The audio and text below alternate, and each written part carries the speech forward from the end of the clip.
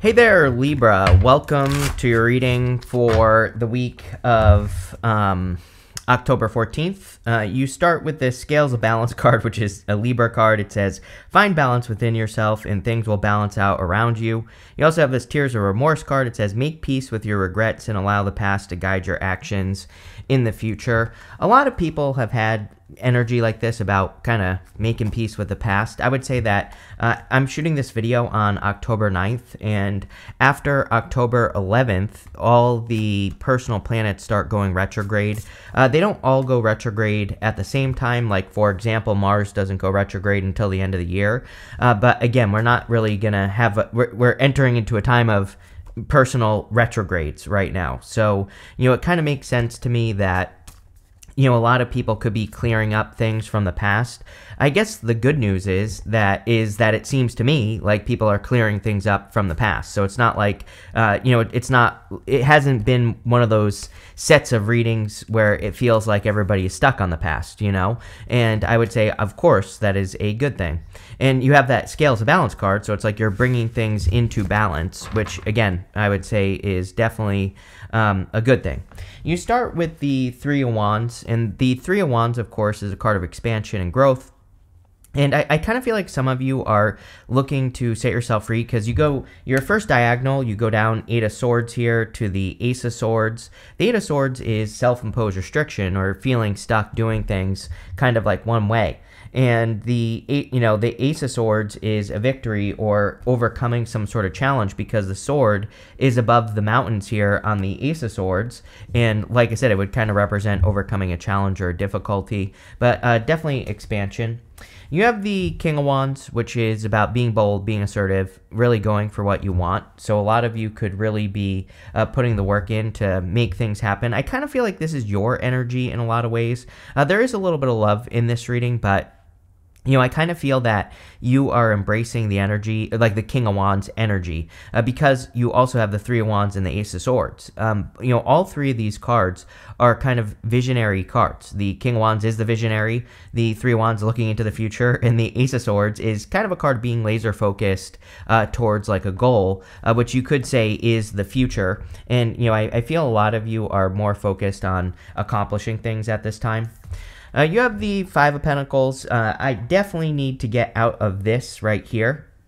So Five of Pentacles to the Eight of Swords and the Hangman. I actually feel like the Hangman is your solution because the Five of Pentacles is only focusing on your weaknesses. The Eight of Swords is self-imposed restriction. And the solution to the Five of Pentacles is to change your perspective, literally. The solution to the Five of Pentacles is to focus on your strengths. And sorry, I can't hit the right buttons today, apparently. But, again, it's a card that says do not call attention to your weaknesses. Focus on your strengths. And if you do that, you will be much more successful. And, again, I think the Hangman is just saying that looking at things from a different perspective will be very beneficial for you, or it will probably help out the most.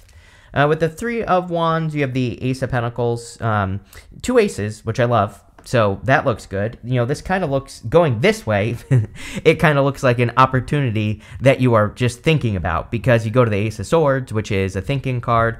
And we also have the Page of Pentacles. He kind of has this one pentacle that he's holding on to, and he's just kind of looking at it. And so I feel that some of you could have a new opportunity pop up that you're thinking about.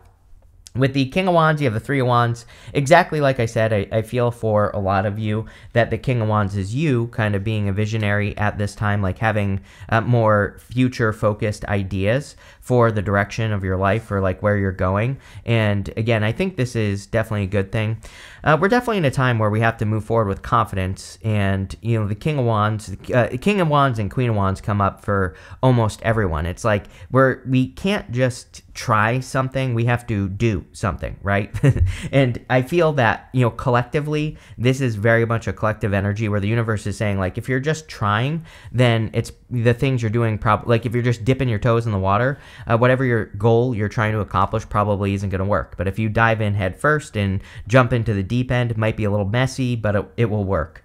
With the Five of Pentacles, you have the Five of Wands.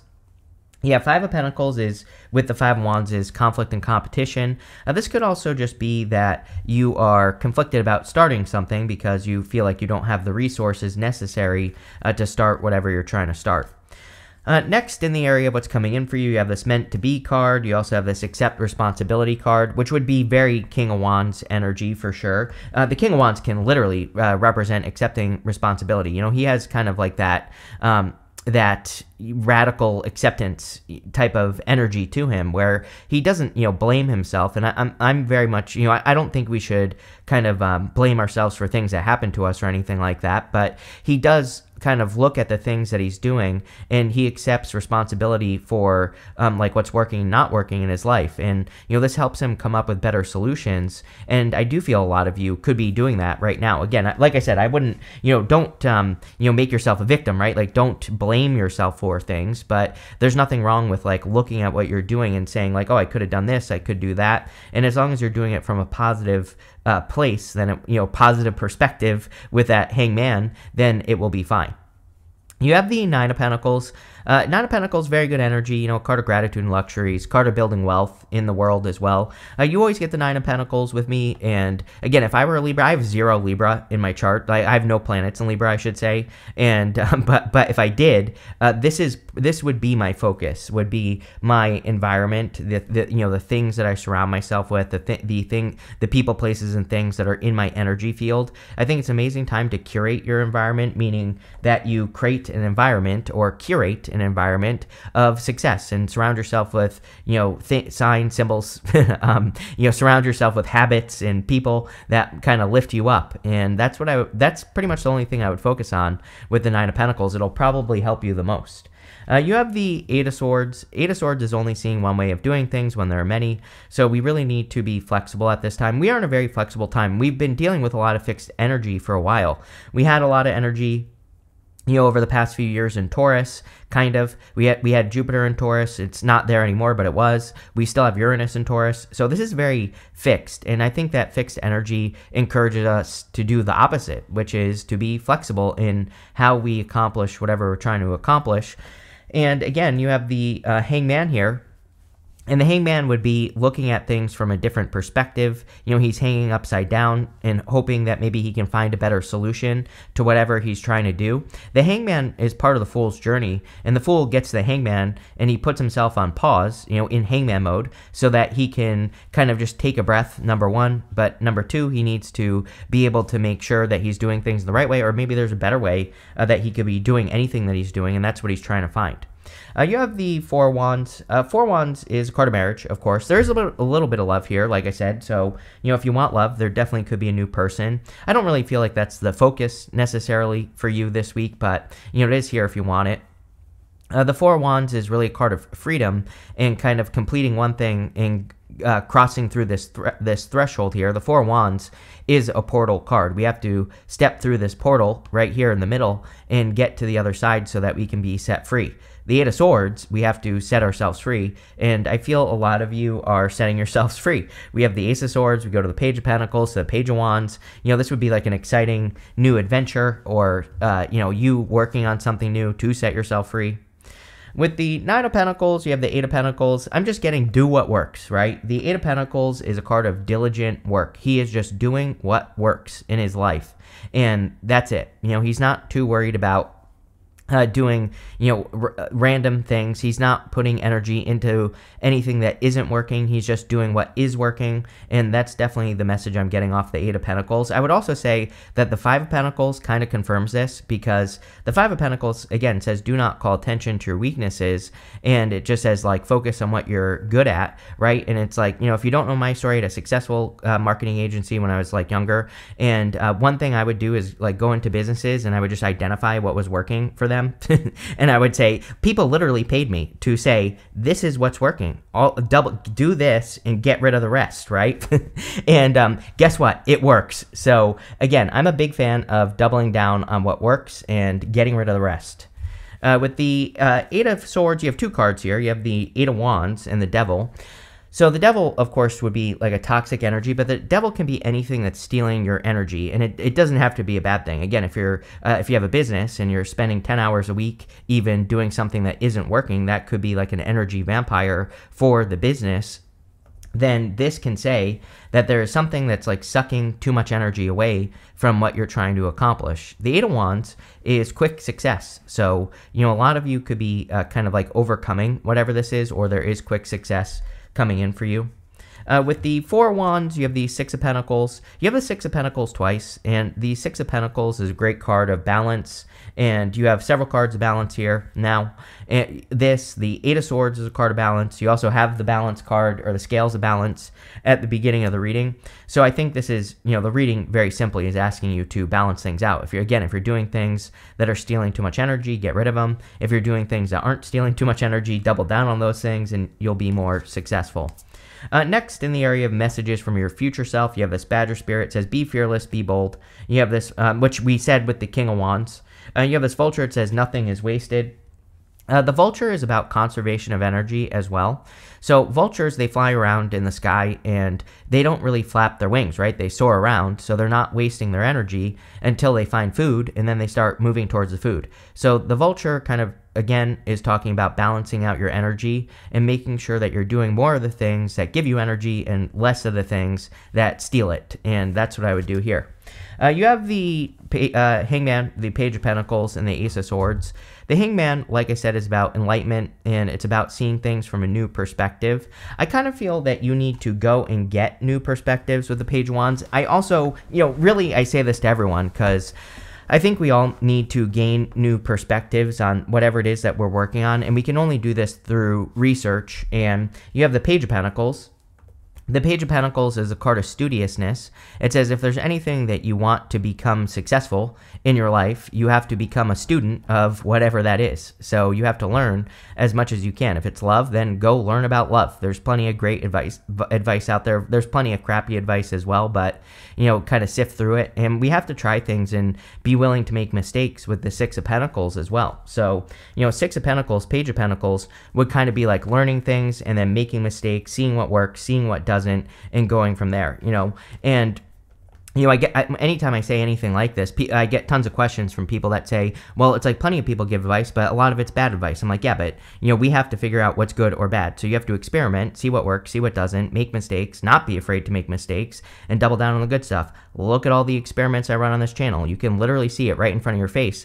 I'm sure every time you come to this channel, something is different because I run a lot of experiments. Most of them, 90% of them, are mistakes. But, it's like I think I have the amount of subscribers I do because I experiment so much. So, again, I'm a big fan of experimenting, making mistakes, trying new things. And the Page of Pentacles says you have to go on that journey. You have the Ace of Swords. Ace of Swords, definitely a victory. I do feel like you're overcoming something this week because, the sword is above the mountains on the Ace of Swords, and it just represents overcoming an obstacle. The Ace of Swords also cuts both ways, and we have this palm frond right here. The palm fronds in the tarot, they kind of represent survivor energy because they can grow in, palm trees can grow in the desert, but they also represent a sacrifice, and the Ace of Swords cuts both ways. So it can represent removing one thing from your life so that you can have something better. And, I would really look at that with this reading. It's like there could be some things that you need to cut out or remove so you can have something better in your life. With the Hangman, you have the Page of Pentacles again. So again, you have to learn about new perspectives. Educating yourself on different ways of doing things, especially in work or business. With the all the Pentacle cards that we see throughout the reading would probably make you more successful and just be a good thing for you to do. With the Page of Pentacles, we have the Knight of Swords. Again, I do feel that there could be a person coming in for you if you want love. Want love.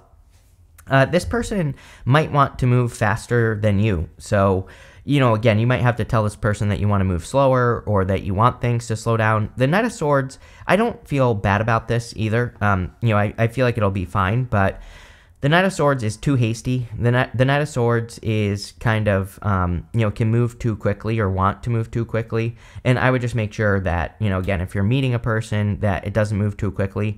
The other thing is that the Knight of Swords does represent momentum, and the Six of Pentacles can also represent building momentum. Obviously, if you keep doing things that are working, then things should speed up. So I would keep building momentum.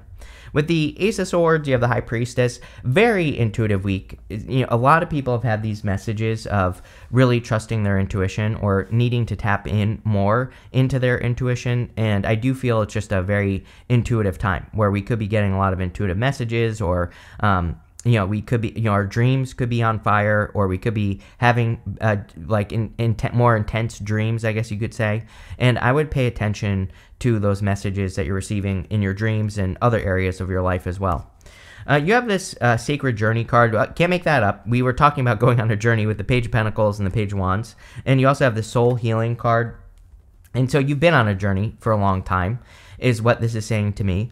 And I feel like you're just continuing the journey with this Page of Wands. The Page of Wands is excited for a new adventure. He is moving towards his excitement. That's, pretty much it. He is enthusiastic for a new adventure as well. And so if you're doing anything new, then I think the Page of Wands is going to be a very good energy for you. And I'm a big fan of following enthusiasm right now, because I think it's like the only thing that is guiding us.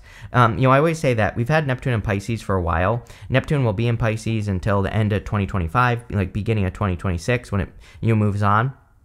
But what I would say about that Neptune and Pisces energy is it kind of makes, like, normally we work towards something and there are little clues that we're moving in the right direction. It's like with Neptune and Pisces wants us to learn to trust ourselves. And so those clues are missing. And, I think that is something that people could be experiencing. Like normally maybe in the past, you would work towards something and you would get these little milestones or these little clues that you're going in the right direction. Neptune and Pisces, Uranus and Taurus, we have to trust our heart, and we have to trust our intuition, and what we feel is right. And the Page of Wands, I think, is a little bit helpful, because it says as long as you're enthusiastic about something, even if you don't see it, you're moving in the right direction. You have the Six of Pentacles, and balance is maybe the most important part of this reading. We have a lot of cards of balance and creating balance. So that's what I would do here. I would also focus on your investments, like where you're putting your energy, and not even just money. Like, I'm not saying investments as in money, but it could be money, but I would say it's like everything: your time, your effort, your energy, your attention. Like, what are you giving those things to? And, can you make sure that you're giving those things to the people, places, and things that are actually working in your life and creating balance? And that is like the only thing I would focus on here.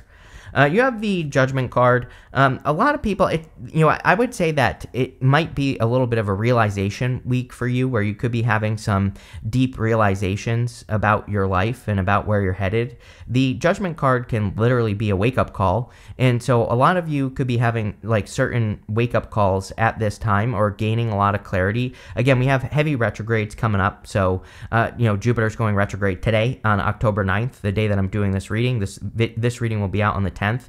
Then after the 11th, we start having Venus, Mercury, and Mars going retrograde between the 11th and the end of the year. And again, I think during these, people always think of these heavy retrograde times as a time of confusion, but really I look at retrogrades as a time of clarity, because we revisit things, we go back over things and gain clarity. With the Page of Wands, you have the Four of Swords. Four of Swords, card of resting, relaxing, recovering. So a lot of you could be taking time to heal. But I really kind of feel like you're getting up, because we have the pause right here with the Hangman.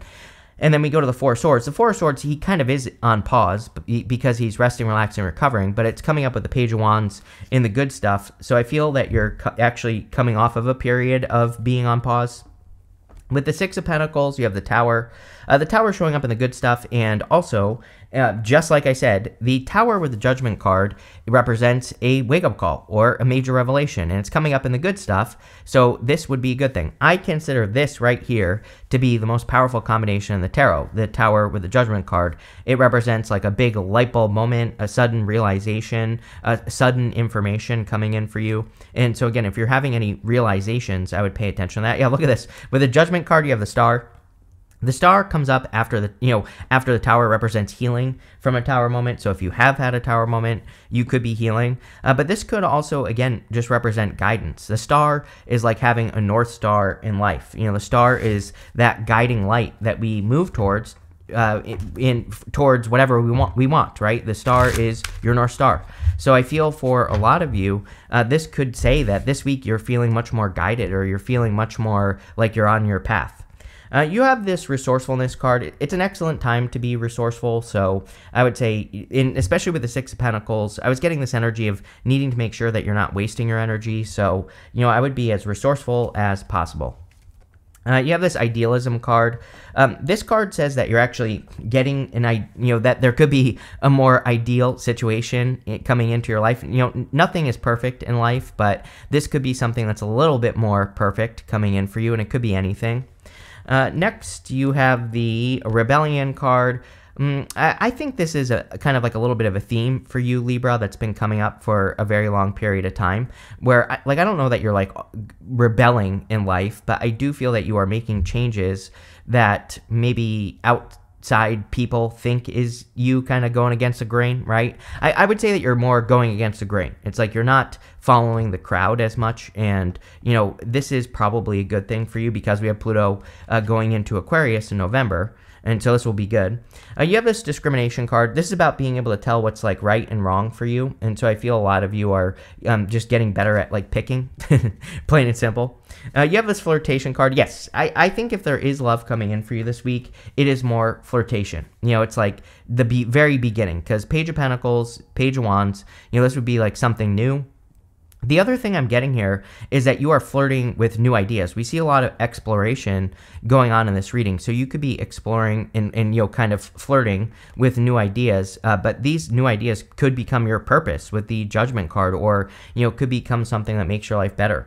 So a pretty simple reading here, Libra. I like it. I like simple readings because it's just like simple and not complicated. So it looks good, but thank you for being here and definitely enjoy your week.